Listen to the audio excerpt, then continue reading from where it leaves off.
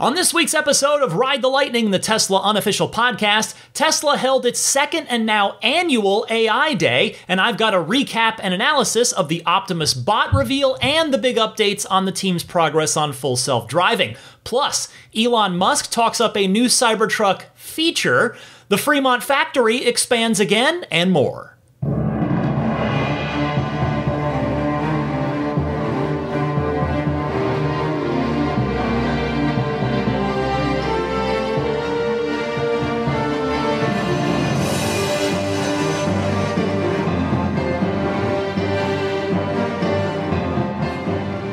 What's happening, friends? Ryan McCaffrey here with you alongside an already snoring Daisy the Boxer for episode 374 of your weekly Tesla unofficial podcast. It's Ride the Lightning for October 2nd, 2022, starting even later than usual tonight because of the AI Day 2022 that just concluded. It concluded at around 9:30 p.m. Pacific. I cut a bunch of clips together, got some stuff prepared for you, in addition to everything I already had ready to go for the show, and now 10:05 p.m. I am starting my record. Who knows when I'll finish tonight? It's going to be a long one, but that's okay. Well, the end of tonight, as I'm recording here on September 30th, means that another quarter has come to a close for Tesla. So I hope everybody on the Tesla team was able to get a restful weekend by the time all of you hear this, after what was no doubt another sprint to a big quarter's finish line. And on that note, production and delivery numbers for Q3 should almost certainly, like with 99% certainty, arrive in time for next week's show. So that's going to be something you can automatically pencil in for next week's podcast. Hey, I wanted to start with some follow-up business from last week. I got a lot of responses from the call that Brian in Pennsylvania made on last week's show about his left repeater camera issues at night, specifically in the pitch darkness of night. I want to start by playing one response. This is from Alston in Texas. Hey Ryan, this is Alston from Texas. I'm calling in response to Brian's telephone or message about the front left cameras being blocked on dark roads or dark streets. I have had that issue as well. I live in Dallas, but my parents live out in the country in East Texas. And when I do go and visit them, I do receive that same message as well. It seems it's not too much of a bother for me because I'm not there very often. As I said, I live in Dallas with plenty lit up lights, lit streets. But what I'm thinking the issue is that it's so dark in some of these places, especially out in the rural areas, that I think the cameras they're tricked into thinking that they're being blocked when literally there's just nothing to look at because it is just so dark out there. That's just what I'm thinking that it is, because it doesn't happen at any other time, and it doesn't happen in the city anywhere else, and everything else works perfectly fine. It's just that I think that the cameras are looking for something to look at and have just not been able to find it because it is just so dark and there's no lights anywhere. Could be wrong, could be right, I don't know, but that's kind of what I'm seeing as, like I said, living in Dallas with plenty lit up roads. I don't see it there. It's just when I'm out in the rural area. So that's what I had. That's the take that I had from it, but let me know if you find anything else. Thanks. Bye. Thank you, Alston, and thanks to everybody who wrote in or called in about this. What I learned is that Brian is not alone in this. Maybe a buyback, in fact, as I suggested last week, won't solve anything after all for Brian. I have personally never experienced this, but then again, I've only ever driven in major metro areas, and on the road trips I have taken, I've been along major interstates that are reasonably lit. So, in short, I've learned something new from all of you guys today, which I am genuinely always grateful for. It seems this is a thing, and as such, I have to imagine that Tesla does know about it, and presumably it's the left repeater specifically because the car is looking for a guiding line on the edge of the road to give it a lane boundary. I don't know if there can or will be a fix. I mean, is there a software adjustment to the camera codec that can, the camera codec, not Kodak, the camera codec that can be made or something else? I'm not sure about that, but I will bet lunch that Hardware 4 will not suffer from this problem. Not that that's going to help any of you affected by this now. Actually, theoretically, we're all affected by this. It's just a matter of if we encounter these kinds of super dark roads. But if by some small chance Tesla wasn't already aware of this, well, thanks to all of you, they are now. And better yet, I want to offer up one more phone call. This is a purported workaround that you can try, courtesy of John from Madison, Wisconsin. Hello, Ryan. This is John from Madison, Wisconsin. Long time, first time. This is in response to Brian from Pennsylvania on your September 25th podcast. I have a 2018 Model 3 upgraded with Hardware 3 and FSD. Our Tesla Club Wisconsin recently had a group camping trip, and this topic came up that 3 of us were also experiencing. It seems it is almost always the left front camera and is most frequent on dark rural highways when the FSD screen is active. In other words, with the detailed colored road display, not the basic highway autopilot road display. The good news is I have a workaround that seems to work for me. When this starts happening, disengage autopilot, then shut off FSD temporarily. Basic autopilot works well on rural highways most of the time, and the warning about the blocked camera stops occurring. This can be done while driving if you are very careful. In order to re-engage FSD, you have to be in park. I hope this helps Brian and anyone else with this problem. John, thank you very much for that constructive call. Obviously, I'm not able to verify John's suggestion myself since I haven't experienced this, but hopefully those of you that do try that out will find success with it. Good luck to everybody who's been affected by this. Before I move on to the big topics this week, which, as you heard at the top, is the AI Day 2022 recap, as well as some interesting little Cybertruck news, I hope all of you ludicrous tier backers and higher on my Patreon enjoyed this week's lightning round bonus mini episode, which was about my last-minute predictions for AI Day 2022, which now, if you've got access to it, you can listen back and see how right or wrong I was. Off the top of my head, I think I got a couple of things right. But in fact, the Patreon poll this week, which is available for anyone to vote in, not just Patreon backers, tied into AI Day 2 as well. It was asking about your interest in the Optimus Tesla bot. Now, note, this poll was taken before the event. The question was simply, will you buy an Optimus Tesla bot? I said, assuming it's able to perform common household tasks like washing dishes, vacuuming, sweeping, and yard work, would you buy one as soon as they're available? 39% said no, I'm not interested at all for the foreseeable future. 25% said no, I'll wait for the inevitable second generation version. 20% of you said yes if it's $10,000 or less. 17% said yes if it's $20,000 or less. And as a couple of kind Patreon supporters kindly noted in the comments, I definitely whiffed on, I should have had an option for yes at any price. I failed to put that in there. So keep those numbers in mind as I talk a little bit more about the bot here in a second. And again, if you would like to hear those weekly lightning round bonus mini episodes that are exclusive to Patreon, you can check out my Patreon, and that's where you support the podcast. The website is patreon.com/Tesla Podcast. And then one more thing, I'll mention this just a couple more times because it's coming up. TeslaCon Florida, happening October 21st and 22nd at Cape Canaveral. I will be there. I've been kindly invited as a guest speaker, featured speaker. You can learn more and get tickets at teslaconflorida.com. All right, AI Day 2022. I've got a very quick and dirty recap and analysis for you here. The event was over 3 hours long, which I was braced for because I was lucky enough to be in attendance at last year's. Last year's was also pretty long, so I was very much braced for that. It did bleed into the time that I normally record the podcast here late on Friday night, so you're basically getting my real-time reactions to this stuff.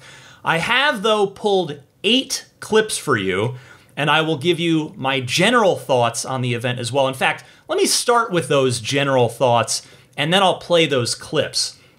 First of all, to my ear, this event seemed even more technical than last year's, which that's not a complaint. It's just an observation. We were clearly warned in advance that this was going to be a technical event. It wasn't a product reveal. It was for recruiting purposes. There were smart people in attendance that don't work at Tesla, that Tesla was hoping to recruit into Tesla to help work on this stuff. But yeah, it was so very technical.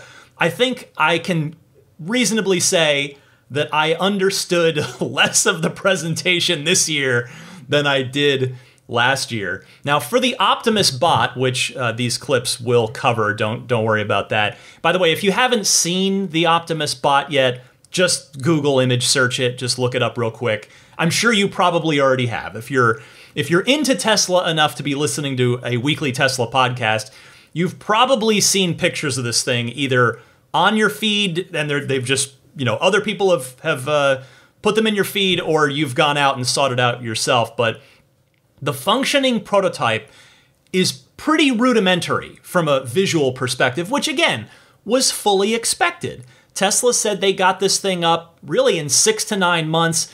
This event was the first time it walked independently without a support cable attached to its back. But it did. It did successfully walk around the stage. It waved. It did a little raise the roof dance. It moved. It did a good job. Now, they also showed videos of it at Tesla, just working at Tesla, carrying a box around the office, and then in the factory in Fremont, picking up some car parts. You could see some, I believe they were doors, just stamped doors behind it. And I'm not sure what the part it was picking up, but it was moving some parts from one spot to another. And then there was another video of it picking up a watering can and watering a houseplant at one of the local Tesla offices. It didn't look like the factory. And then they trotted out a version 2, which doesn't fully move on its own yet. So they just kind of brought it out on wheels, like on a platform. But the version 2 is definitely much sleeker and much closer to what the production version is going to look like. It's got a very shiny metallic look to it. And as is Elon's way, it's got some humorous Easter egg built into it, right on the belt. What would be the belt on this thing? It's got a Texas Tesla belt buckle on, which is pretty darn hilarious. I caught that and I absolutely chuckled. So mission accomplished by Elon there. And then a couple of other just observations from the event, because it wasn't just the bot. They also talked extensively about FSD and the training the neural networks and all the same stuff that they covered last year, just in more depth and with an update. Obviously, a 1 year later update this year. So I found it interesting as somebody that works in the video game industry and has seen the really impressive visuals and also the tools that Epic Games has developed with their Unreal Engine 5 software. It is a very impressive piece of technology that can seemingly help get highly detailed, just very visually impressive from not just visually, but also it can populate AI. Like Unreal Engine 5 seems like a very robust tool for video game makers. Why am I talking about Unreal Engine 5? Because Tesla is using it to rapidly generate simulated intersections and roads to help feed the neural networks with new training scenarios. So I thought that was pretty cool because at a glance on the live stream, it almost looks real. Like it's granted, it's, we're like 2 screens removed from seeing the direct actual software. But boy, yeah, from a distance, you could be fooled into thinking that this was a real video. But no, it's Unreal Engine 5, procedurally generated, really cool stuff that they were doing to simulate intersections and roads and different road signs and lane markings on roads. That was cool.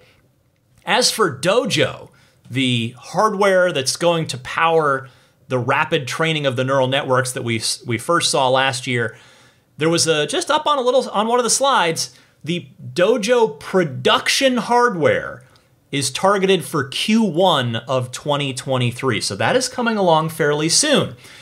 Tesla, we learned, might do, at the very end, they said they might do a monthly podcast about this stuff.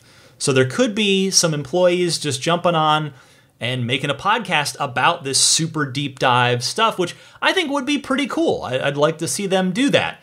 And then Elon confirmed they plan to do this event every year, which is probably why this one got renamed to AI Day 2022 at the relative last minute, whereas it had been initially referred to as AI Day 2. And then one thing I was a little, not really frustrated, not like in a genuinely angry or upset way, but I was a little bummed, I'll say. Because the Q&A went on for quite a while. The Q&A was long, and a lot of questions were asked. Most of the clips that I've pulled for you, in fact, come from the Q&A.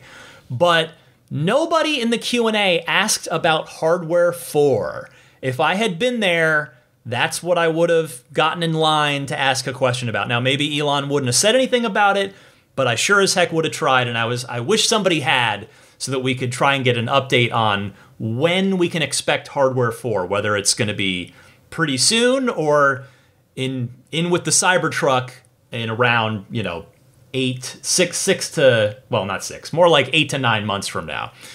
And then I would just say, before I play these clips, my big takeaway from at least the autopilot portion of the presentation, because you're going to hear a little bit about the bot, but from listening to this whole thing, which you don't have to do, it's extremely dense, it's 3 hours long, but my big takeaway from the autopilot portion of this is the following.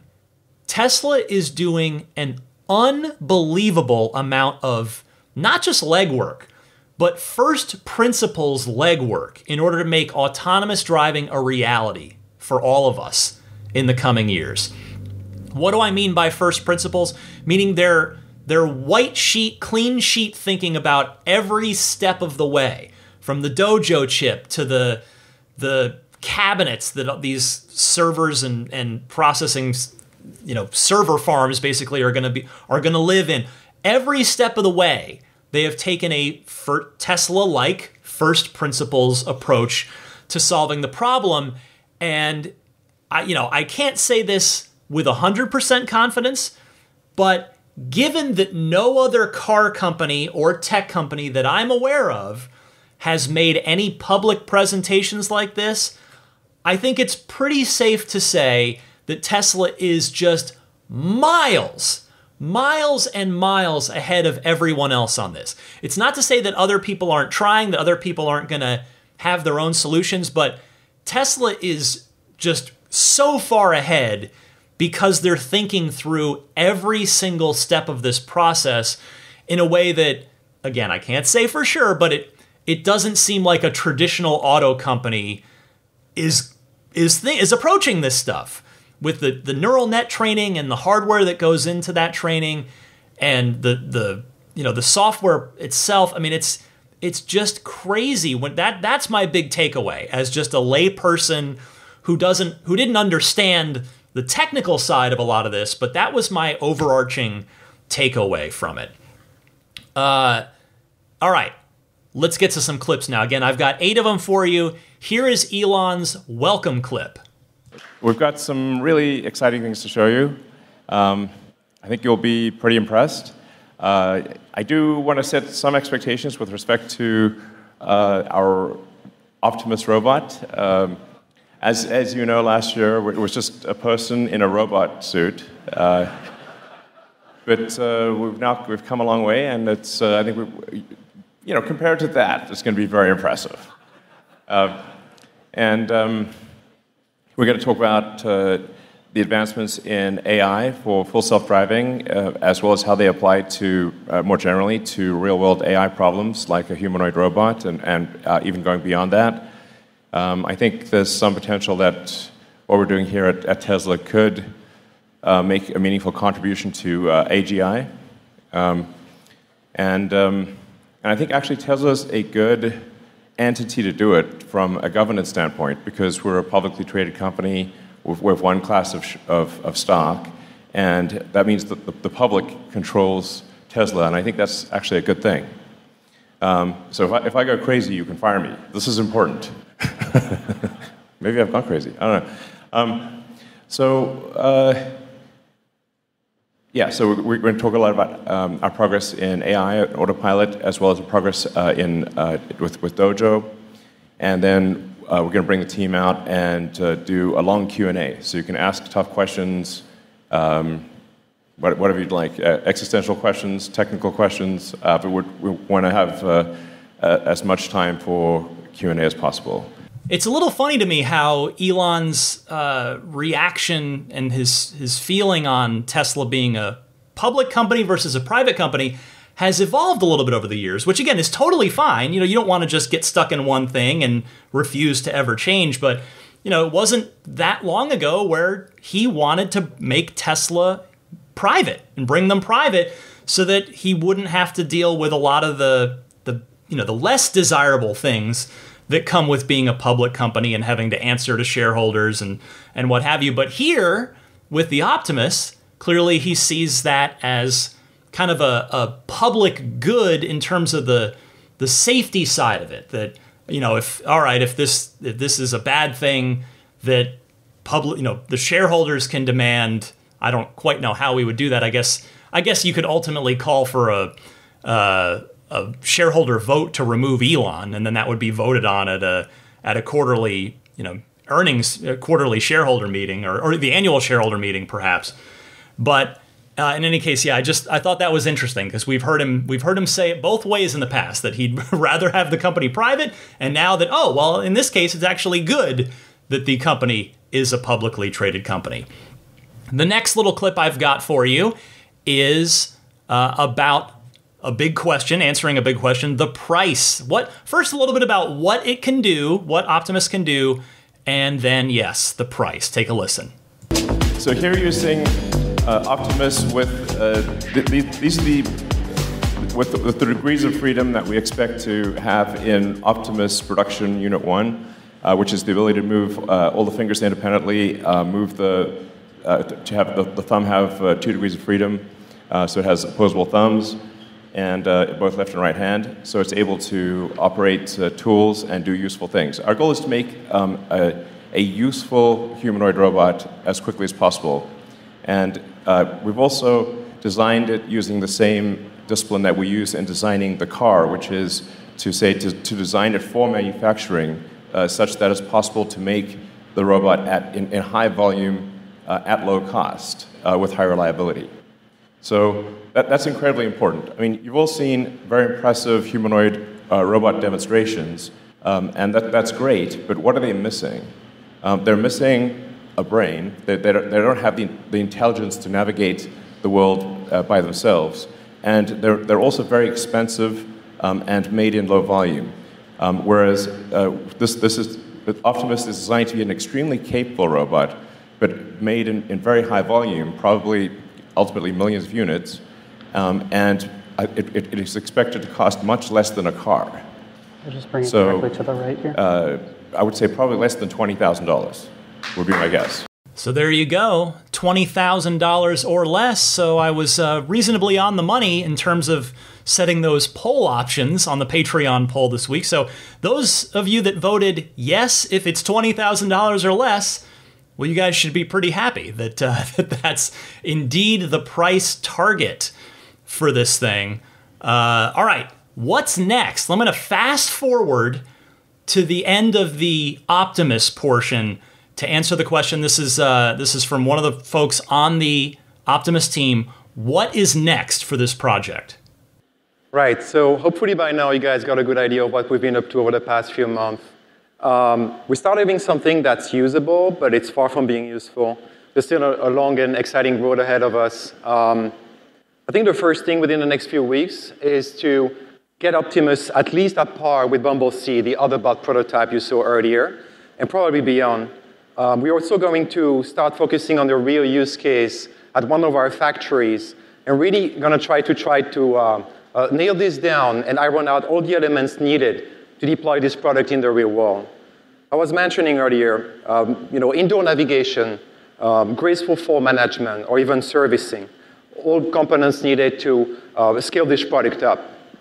But I don't know about you, but after seeing what we've shown tonight, I'm pretty sure we can get this done within the next few months or years and make this product a reality and change the entire economy. So I would like to thank the entire Optimus team for all their hard work over the past few months. I think it's pretty amazing. All of this was done in barely 6 or 8 months. When you take a look at where Tesla was last year at the first AI day, when they didn't have anything, they had a person in a suit, and now they have a functioning, rudimentary prototype. That is really impressive at how quickly they've moved. Throughout the presentation, a lot of the speakers use the term fail fast, which is certainly not new to Silicon Valley and tech companies in general, but it's something that is clearly being taken to heart by this Optimus team, and they're living by it, and they're going through it, and it is the progress is super impressive. So it was cool to see this thing. And now let's move to the Q&A. That's, again, where I've got the next, let's see, the last 5 clips I've got for you are all from the Q&A. So this next one is, or this first clip I've got for you is about the goal here of what this does for the company. We really wanted to show the depth and breadth of Tesla in artificial intelligence, compute hardware, robotics actuators, and try to really shift the perception of the company away from, a lot of people think we're like just a car company or we make cool cars, whatever, but they don't have, most people have no idea that Tesla is arguably the leader in real-world AI hardware and software, and that we're building what is arguably the first the most radical computer architecture since the Cray-1 supercomputer. And I think if you're interested in developing some of the most advanced technology in the world that's going to really affect the world in a positive way, Tesla's the place to be. He's right. I mean, I think most people have no idea that Tesla has a whole huge software team and a hardware, a chip team. All this stuff is really kind of a well-kept secret, kind of an out in the open, well-kept secret. But they're doing it. I mean, they are just continuing to vertically integrate. It kind of all comes back to that, doesn't it? They vertically integrate, and that causes them to get into all these new fields and areas and to solve these new problems that they think need solving. That the lithium refinery that we talked about recently, that's another area that Tesla's going to start to get into, thus do more and more vertical integration. All right, this next clip, will Optimus get a personality? Yeah, absolutely. I think we want to have really fun versions of Optimus, and so that Optimus can both be utilitarian and do tasks, but can also be kind of like a friend and a buddy and hang out with you. And I'm sure people will think of all sorts of creative uses for this robot. The thing, once you have the core intelligence and actuators figured out, then you can actually, put all sorts of costumes, I guess, on the robot. I mean, you can make the robot look. You can skin the robot in many different ways, and I'm sure people will find very interesting ways to versions of Optimus. So that's some Big Hero 6 kind of stuff right there. I mean, it's fun to think about the future of this thing. What we're witnessing right now is the embryonic form of it. And over time, it's going to evolve. It's going to be really interesting to see where it goes. Next up, this was a really good question that somebody asked. Does Optimus deviate from the company's mission of accelerating the world's transition to sustainable energy? Yeah, it is not strictly speaking, Optimus is not strictly speaking directly in line with accelerating sustainable energy. to the degree that it is more efficient at getting things done than a person, it does, I guess, help with sustainable energy. But I think the mission effectively does somewhat broaden with the advent of Optimus to making the future awesome. So, I think you look at Optimus, and I don't know about you, but I'm excited to see what Optimus will become. And, this is like, if you could, we can tell, like any given technology, do you want to see what it's like in a year, 2 years, 3 years, 4 years, 5 years, 10? I'd say for sure. You definitely want to see what's happening with Optimus. Whereas, a bunch of other technologies are, sort of plateaued. I won't name names here, but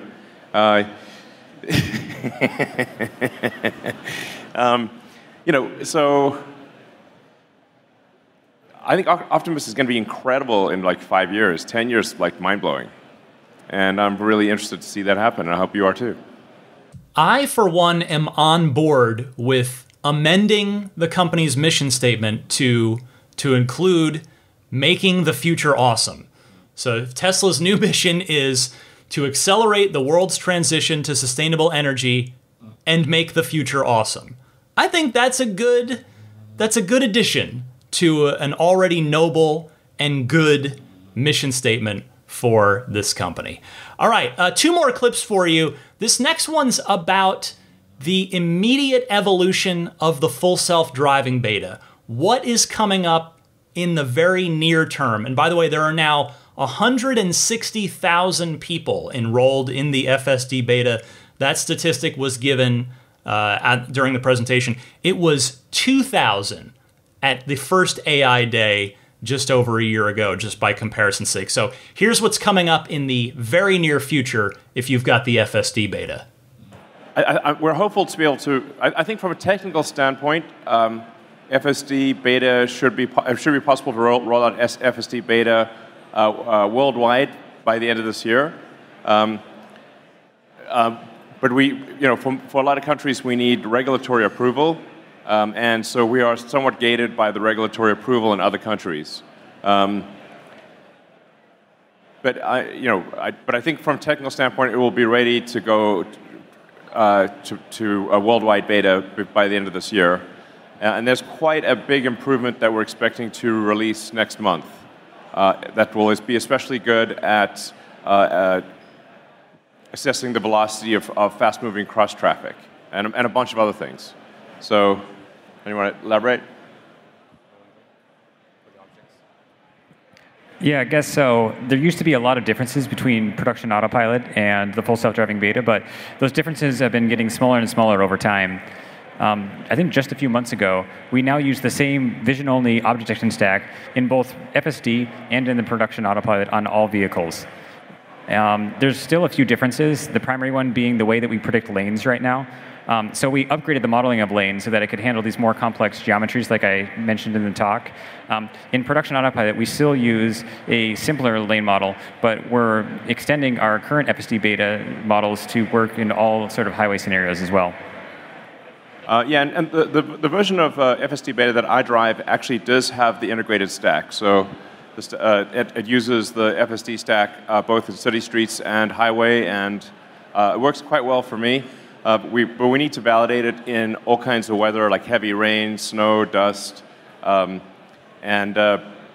just make sure it's working as better than the production stack across a wide range of environments. But we're pretty close to that. I think it's, I don't know, maybe it'll definitely be before the end of the year, and maybe November. Yeah, in our personal drives, the FSD stack on highway drives already way better than the production stack we have. And we do expect to also include the parking lot stack as a part of the FSD stack before the end of this year. So that will basically bring us to, you sit in the car in the parking lot and drive till the end of the parking lot at a parking spot before the end of this year. Yeah, and in terms of the fundamental metric to optimize against is how many miles between a necessary intervention. So just massively improving how many miles the car can drive in full autonomy before an intervention is required that is safety critical. So, yeah, that's the fundamental metric that we're measuring every week, and we're making radical improvements on that. So it looks like that stack merge is coming. I think we were originally told to expect it back in February, and then the plan changed. But it seems that that's coming in the next couple of months, and the improvements to auto park. I wonder if Smart Summon, or AKA Smarter Summon, is going to be part of that. But that was sort of I guess the auto park was what seemingly was referenced there. But yeah, some big improvements still coming this year. It won't just be iterative. There will be some significant steps forward that are taken. Again, for me, the big thing that I don't like about the production highway autopilot stack is it's just too passive. You make a lane change, it suggests, hey, this person in front of us isn't going the speed that you want to go. Let's move over. Let's move to the left and pass. Okay, and then it suggests the lane change. You take it, you do it, and then you're doing 63. You want to do 73, and it takes forever to get up to 73, and more often than not, I'm just punching it on the accelerator to just goose it along. And the FSD stack, I've noticed, is much more assertive in those kinds of situations. So for me, that's a big thing that I'll look forward to when the stacks are going to merge. All right, one more clip, and this is a good one, because what is the timeline for Optimus? We circle back here, one more Optimus question. What does that look like? You're going to want to hear this. Take a listen. Yeah, I think it'll. We're going to start Optimus with very simple tasks in the factory. Like maybe just like loading a part, like you saw in the video, loading a part, carrying a part from one place to another, or loading a part into one of our more conventional robot cells that welds the body together. So we'll start, just trying to, how do we make it useful at all, and then gradually expand the number of situations where it's useful. And I think that the number of situations where Optimus is useful will grow exponentially, like really, really fast. In terms of when people can order one, I don't know. I think it's not that far away. Well, I think you mean when can people receive one? So I don't know. I'd say probably within 3 years, and not more than 5 years. Within 3 to 5 years, you could probably receive an Optimus. All right, there you have it. They're going to start by beta testing it themselves, kind of like with the Tesla Semi, testing out Optimus in the factory, and then they will move to general production and start shipping them in 3 to 5 years, which is pretty cool. All right, I'm going to talk Cybertruck and more. I've got plenty of podcasts left for you, but first I'm going to take a quick break. Be right back after this.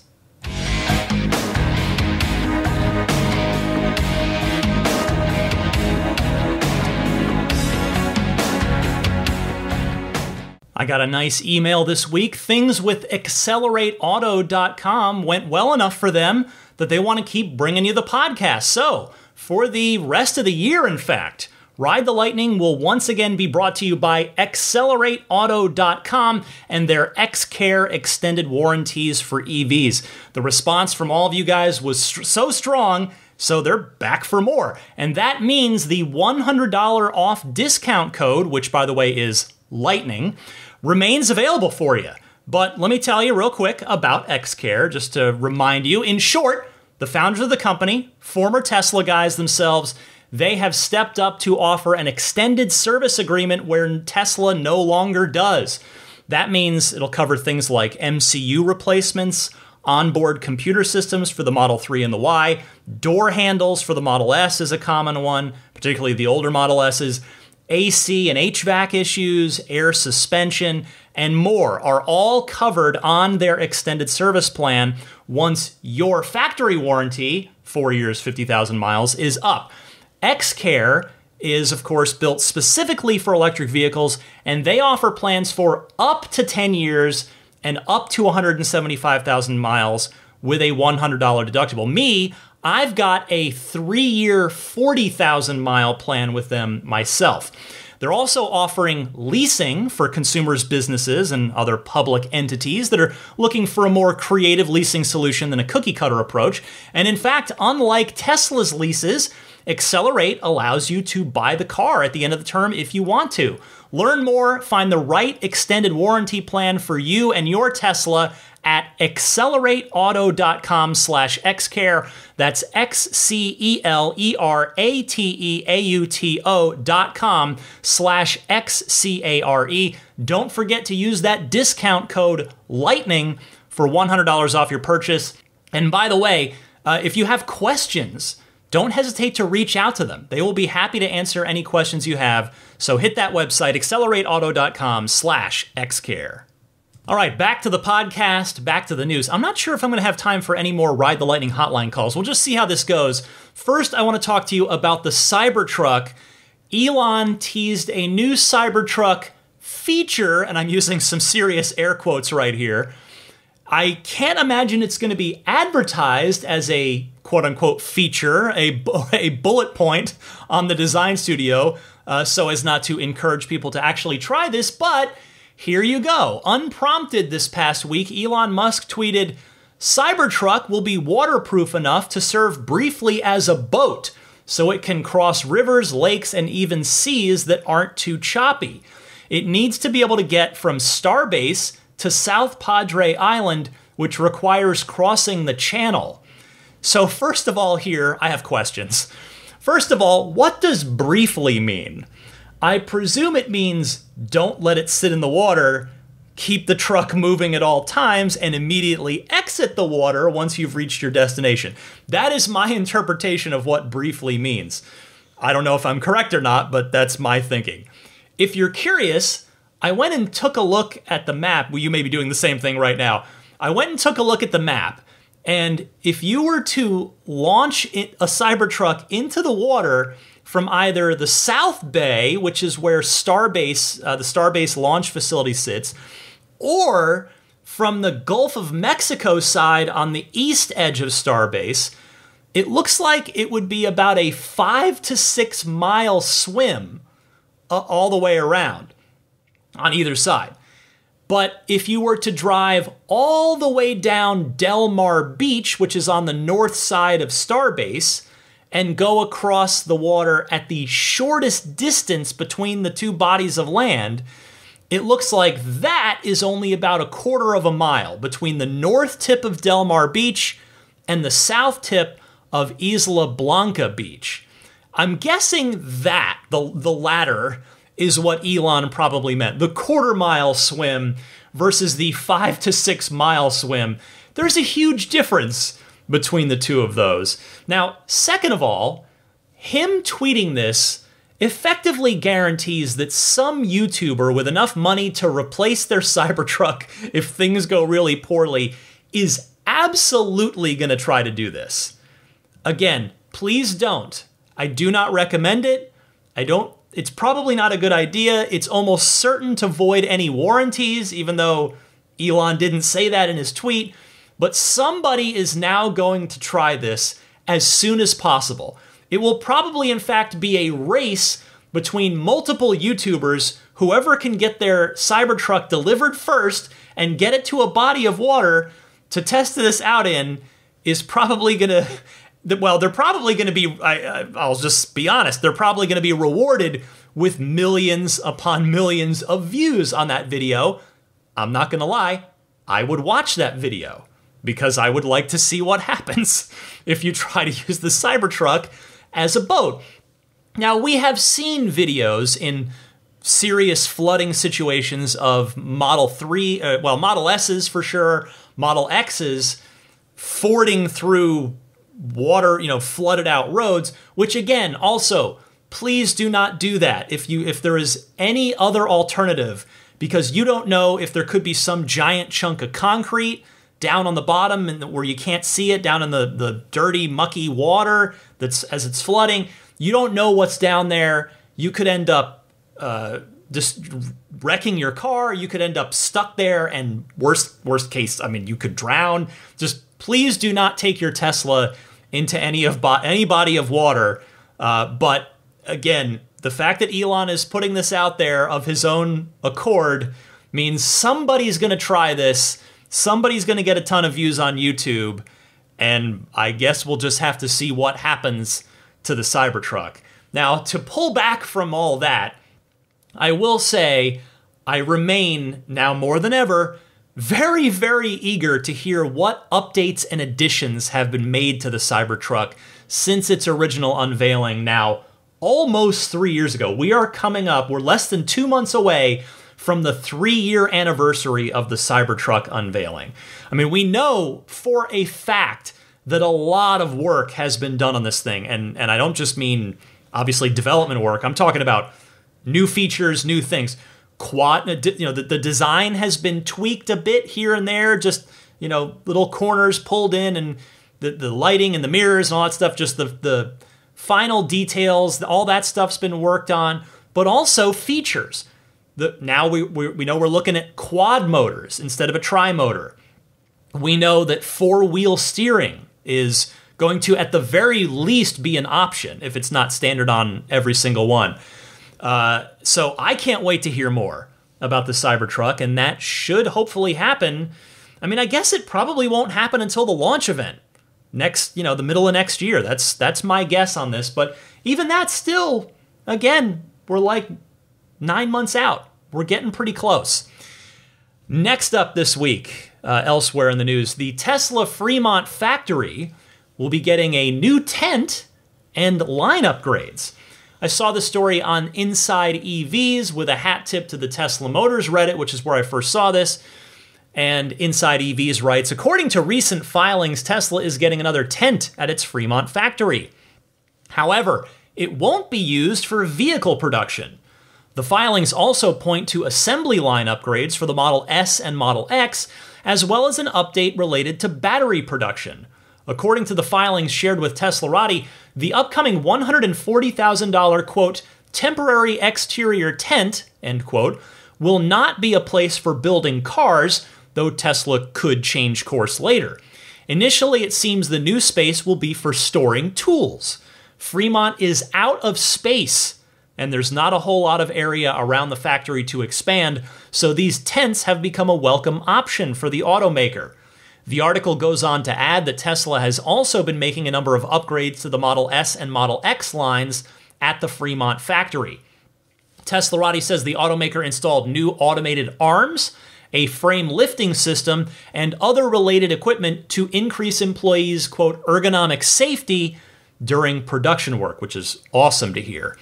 Well, I'm always curious when it comes to Tesla. I guess I probably use the word curious and optimistic and interested. I probably use those words a lot on the podcast, but I am curious what Tesla and Elon, what the team has planned for Fremont long term. And I say that because they're maxing out at 650,000 cars per year there, and that figure comes from their most recent quarterly shareholder report.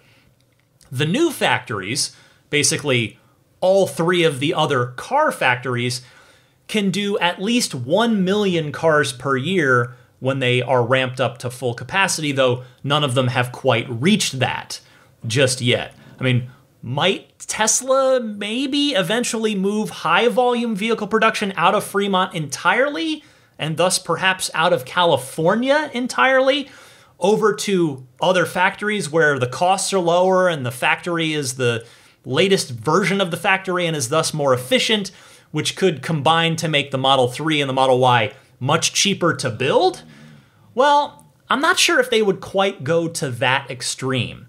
But I will say that I could reasonably see a future in which Fremont only makes the Model 3, not the Y, as far as the high-volume vehicles go, and then the S and X, as they continue to make, that Fremont makes every single S and X, period, for the entire world. They all come out of Fremont. And then the Roadster, we've been told to expect, will come out of there as well. And then maybe perhaps another vehicle or two in the future that aren't necessarily super high volume, although I suspect that moving forward, Tesla is, at least in the reasonable near future, probably going to focus on vehicle segments where they would be producing in some serious high volumes. But I think more likely is that Tesla will probably figure out an even better solution for expanding the production capacity in Fremont without having to shut down Model Y production in there to make room for something else. I suspect they'll find a way to keep doing the S3, X, and Y in there and add in cars like the very low volume Roadster and some other future products in time. All right, I'm not sure if that snoring from the dog is coming up on the microphone, but if you're hearing a faint snore, it is the dog. I assure you. If you're like, what is that strange sound back there? It is Daisy snoring away, because it is, I am pushing midnight at this point. That dog is zonked out for the night. Anyway, that is the end of this week's news section. And I've been talking long enough. I am going to hang on to your Ride the Lightning phone calls until next week. So I've got plenty queued up. But if you would like to call in, let me just give you the call-in information for that real quick. Hopefully by now you've got it memorized, because I say it just about every episode. But if you would like to call in and talk about, something you heard from the AI Day 2022 recap that I just did, or the Cybertruck boat thing, I suspect that will draw a lot of responses and interesting thoughts. So you can call in anytime, day or night. There are 2 easy ways to do so. Either use your smartphone's built-in voice recording software, record your question. Please try to keep it to 90 seconds or less so that I can get to as many calls each week as possible. And then send that file to me via email, and the email address is teslapodcast@gmail.com. Or you can take that same 90-second or less call and actually call in and leave a message on the Ride the Lightning hotline. It's a toll-free number. Dial it anytime, 24/7, and that number is 1-888-989-8752. Again, that's 1-888-989-TSLA. Be right back with your pro tip of the week and more right after this. This is Steve Downs, the voice of Master Chief, Sierra 117. You're listening to Ride the Lightning, the Tesla unofficial podcast. That Cybertruck looks a lot like a warthog, doesn't it? Master Chief, out. As for what's happening with me and my car, I am happy to have a clean car again. I washed it last weekend. It had been over a month. It was the dirtiest it had been in quite a while. I'm also now on new tire watch, officially. My tires were at 630 seconds when I went in for my pre-factory warranty expiration service appointment at Tesla back in June. So now that's 3 months ago. Now it's going to be getting close. So I'm almost sure I'm going to need to get those new shoes before the end of the year. That's not going to feel good on the wallet, but hey, it's just one of those things that you have to do. And I will say that these tires have lasted a lot longer than I thought they would. I'm on the performance, so I know I've got to accept my own fate. I know I have tires that don't last as long and they cost a little more. So I'm not looking for any sympathy and I'm not complaining. Just noting that, yep, it's coming up pretty soon. Hey, how about an entertainment recommendation real quick? And I've probably mentioned this show before, but a new season has begun. Boy, do I love Archer. Archer's on FXX. I watch it on Hulu. And I just love that show. It is definitely an adult cartoon, just really for mostly language, I guess. There's not a lot of visually objectionable stuff in there, but it's about a sort of a bumbling super spy, and it's really funny. I love that show. So if you've got Hulu, check it out. Maybe you'll enjoy it. Time for a pro tip of the week. Here's Andy, a former Tesla employee. Hey Ryan, this is Andy calling. This is mainly a reply to Peter from Amory, Wisconsin from last week's episode, but it's also a really great tip to anyone that does own a Tesla. I used to work for Tesla, and if you do have any issues in the vehicle, you can actually press the voice command button and say report error, and it will log it in the notes and timestamp it on the vehicle. It is still good to know which date and time that this occurred, so you can just quickly take a screenshot on your phone, nothing specific, but then you'll have the date and time that it happened. But yeah, press the voice command button and say report error, and it will log it in the notes for the text. So the next time you go in, you can say, I have it in the notes, I reported the error on the voice command, and they should be able to tag it from there. This is great, Andy. Thank you very much. No notes. Just happy to play this call. And a reminder, too, that if anybody else out there has a pro tip of the week, something useful and interesting about your Tesla that you'd like to share with me and your fellow owners and enthusiasts, please send it in. You can call in with these the same way that you call in to the regular Ride the Lightning hotline, which I told you about a few minutes ago. Before I go, let me mention some friends of the podcast that perhaps could be useful to you. I will start with AbstractOcean.com, makers of a whole bunch of excellent aftermarket accessories for your car, whether it's the tempered glass screen protectors, whether it's the rear footwell lighting kits, which I especially think are great in the Model Y with the seats that are up on the risers. They've got the drop-in cup holder stabilizer. They've got just all sorts of stuff, and you can sort by vehicle. So whichever Tesla you've got, just click on that. It'll show you everything they've got for your Tesla. Again, it's abstractocean.com, and I've got that coupon code for you. 15% off of your first order if you use the coupon code RTLPodcast. All one word on that. And then the snap plate. Don't forget to grab one of those if you are in a state that requires that front license plate be mounted on your car.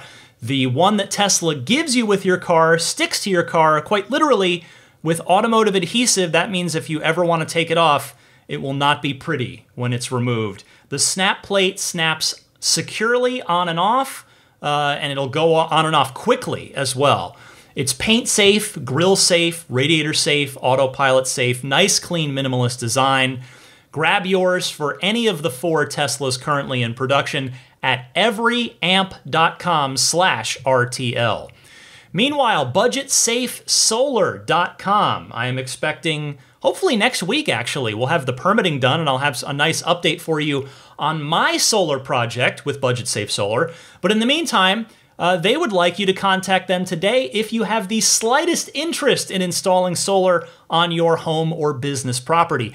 Why now? Because, well, anytime soon your neighborhood may have reached its circuit capacity and not be able to handle another customer supplying the aged infrastructure until repairs are completed who knows how long from now. Don't get shut out because you thought that you had a little more time left in that roof. Visit them today at budgetsafesolar.com. If you do elect to move forward with a solar installation, I humbly ask that you use my referral code, which is RTL. And if you're going to be in the greater San Francisco Bay Area with your car, doesn't even have to be your Tesla, just a car that you care about, why not set it up with a spa day at Immaculate Reflections, just a wonderful detail shop. That's who takes care of me. Jeff McGovern, the owner and proprietor there. He's just a great person, and he does incredible work on cars, making them look and stay beautiful. Really, I encourage, anytime, if you're ever in San Francisco, a lot of you, if you're going to be in San Francisco or the area, you're very nice, you reach out, you want to get together, maybe have a drink, have lunch. I'm always happy to do that. I love meeting all of you, because as you can tell from week after week of me doing an hour-plus Tesla podcast, I love talking about this stuff. So anyway, the point of that is to say, if you ever see my car, you will see how talented Jeff at Immaculate Reflections is. And he's offering a discount to any of you who do book work with him. So go to irdetailing.com to get in touch and book your appointment. Whether you want to do ceramic coating, whether you want to do paint protection film on some or all of the car, whether you want to do paint correction, or maybe all 3. Maybe you're a crazy in the very best of ways like me, because I had all 3 of those things done to my car. But I'll tell you what, I couldn't be happier. The car, I will say, I got, just real quick aside, I got the nicest compliment the other day. I had just washed it like a couple days before, so that helps. But I was in the car, the pickup line at picking up my daughter from school, and there was what I presume to be a parent, because I didn't. If it were to be a teacher, I would have recognized them. There was a parent volunteer coming down the line of cars, just getting names of kids so he could, message back to the building to say, okay, let's get this kid ready because their parents are here. Let's, get them out to the sidewalk so they can jump right in their car and the line can keep moving. And this gentleman, I had, the passenger window down. He comes up.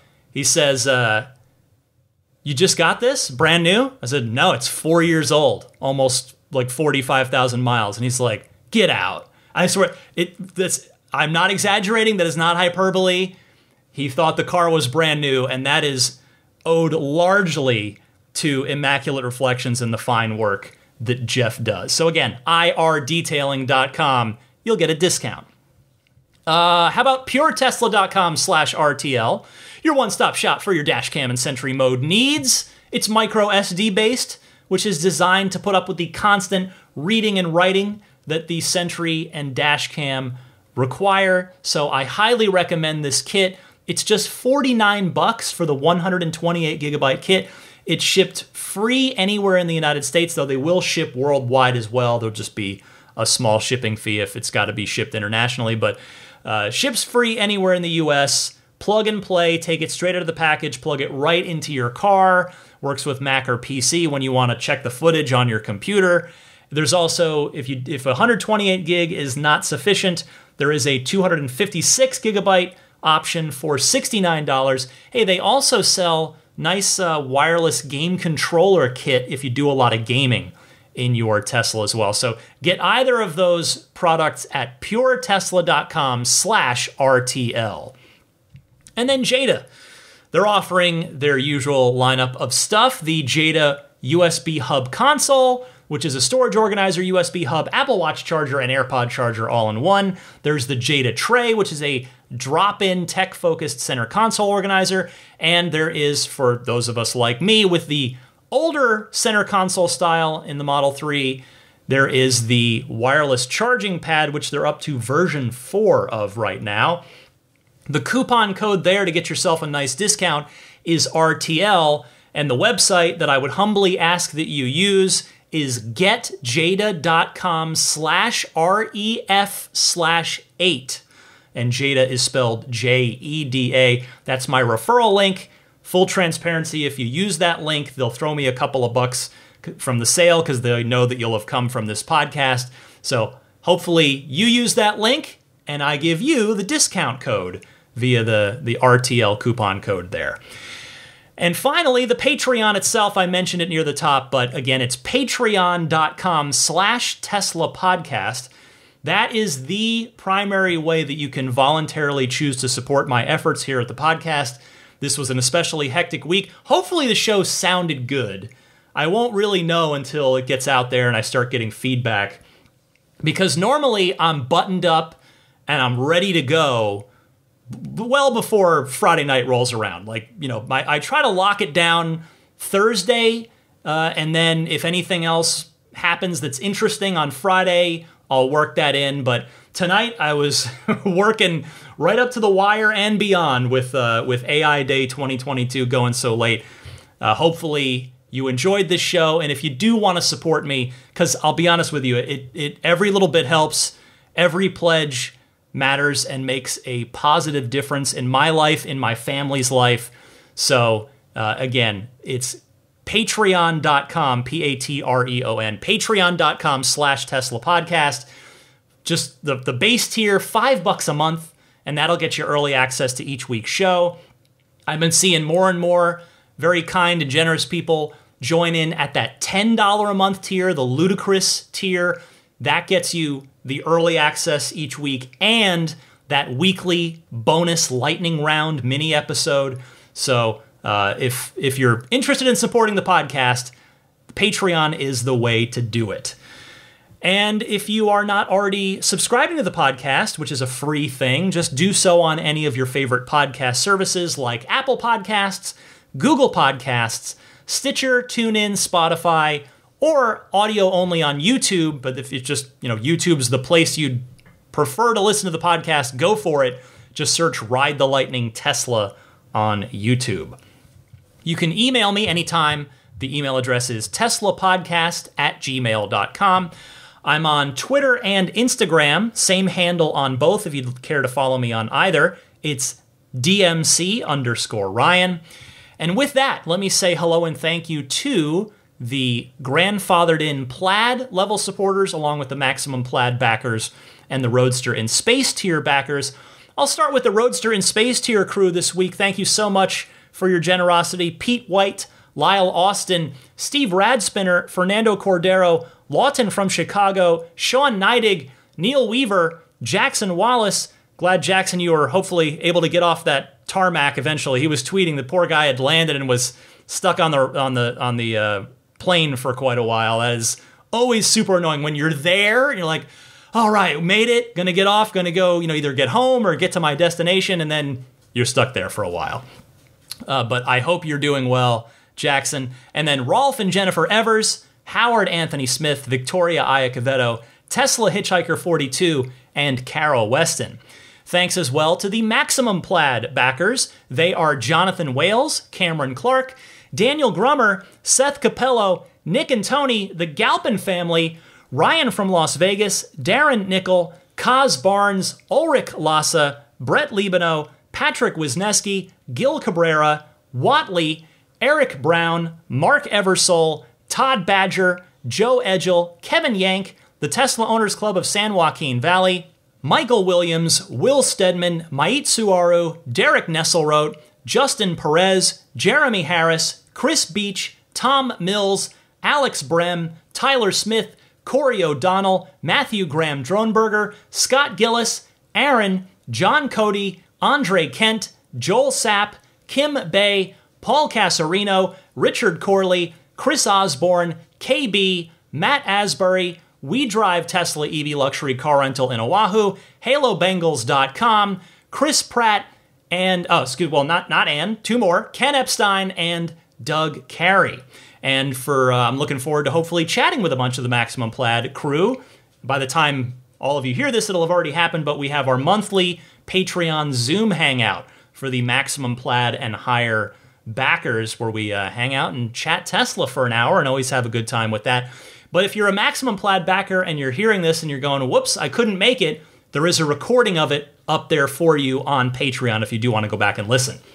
And then finally, the Plaid crew. The Plaid level is no more, but the Plaid level supporters that are still kind enough to be backing at that tier, getting grandfathered in, getting their shout out each week. Thank you very much to George Cassiopo, David Brander, Logan Willis, Jason Chalukas, Tim Hyde, Peter Chalet, Eric Randolph, Dory and Steve Guberman, the Tesla Owners of Taiwan, Ron Lee, Charlie Gillespie, David Perella, Dennis Peak, Jeff Angwin, Chase Cabanillas, the Lydia family, Aaron Altschul, Jared Brown, Jerome Strack, Jamie Dalton, the Tesla Owners East Bay Club, Mike and Barbara from Louisville, David J. Howes, Travis Krenzel, Matt Nixon, the Tesla Owners Club of Wisconsin, Jonathan Zalesny, Ish, Not Elon Musk, T. Kirk Lowry, Peter, the Bear Boys of Colorado, and Raven Wolf Retro Tech. And with that, another Ride the Lightning has come to a close. The 374th episode of this show that's now been going over 7 years. Very, very proud of that. And there's no end in sight. I'm going to keep going and going, hopefully for decades, because I'm serious. I'm being completely serious.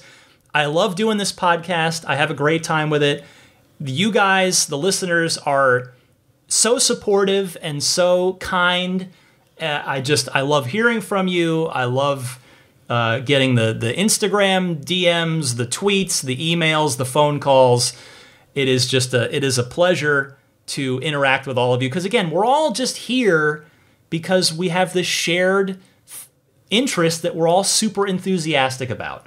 And so I love making a podcast about it each week. Thank you so much for taking the time to listen to that podcast each and every week. And that'll do it. For a snoozing Daisy the Boxer, I'm Ryan McCaffrey. Happy electric motoring, and I'll see you again next week.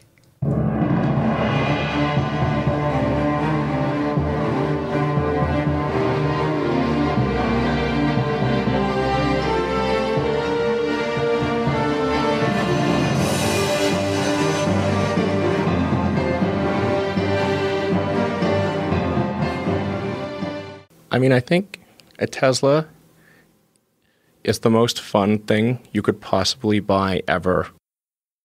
That's what it's meant to be. Our goal is to make it's not exactly a car. It's actually a thing to maximize enjoyment. It's maximum fun.